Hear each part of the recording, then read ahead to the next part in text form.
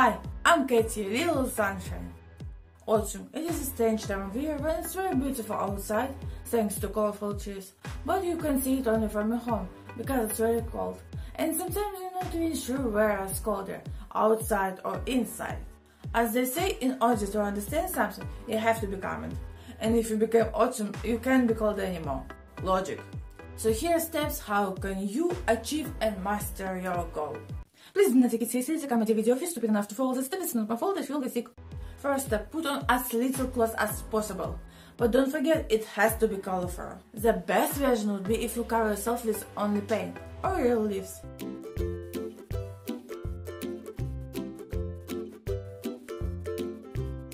Second step, open all windows and turn on all fans and air conditioners. But if you truly want to become autumn, you have to move out from the house and start to live outside. That way you will feel everything that was provided by autumn. Third step, eat only cold food and drink only cold liquids. Even nothing of room temperature is accepted.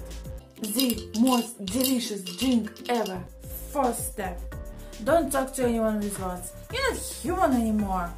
You can only imitate sounds, like wind, raindrops, etc.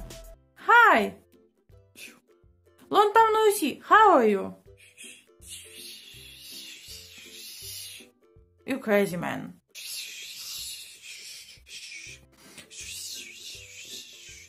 Fifth step, if you are not sure that you know enough sounds or just can't remember one particular, like, come on, what is it? I know that sound. You always can find inspiration on the Notchapad. There's a lot of choices. Nope, not this one, even me. Yo, this is 100% how I always thought about myself. Sixth step. Today is raining outside, huge thunderstorm included. You can't spell autumn without that in mind.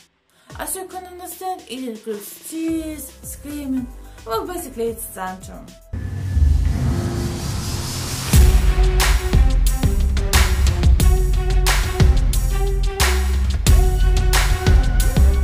Done! Now all your fans will think you're crazy, but it's totally worth it.